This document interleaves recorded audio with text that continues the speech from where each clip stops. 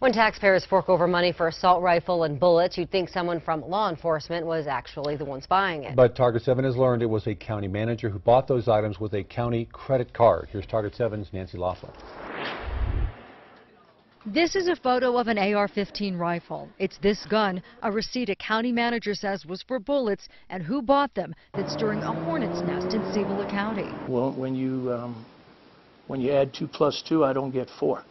I see red flags all over the place. Bob Gallagher just took over as county manager. He's replacing Scott Vincent, who left at the end of May. And Gallagher says it was Vincent who bought that gun and more than $300 worth of bullets on the county credit card. It is something that is concerning. But Gallagher says he doesn't think Vincent did anything illegal because he says the county commission gave Vincent the green light to purchase professional and personal items on his credit card.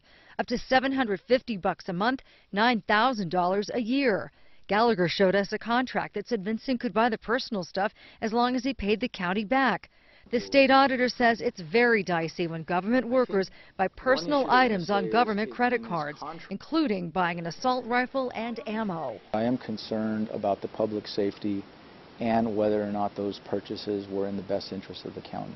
We asked the current county manager where the gun and ammo ended up. A memo states the assault rifle is now at the detention center, 3 months after it was purchased. Tonight, Scott Vincent told us he had it. He says he didn't have law enforcement buy it because he was the one who oversaw the jail.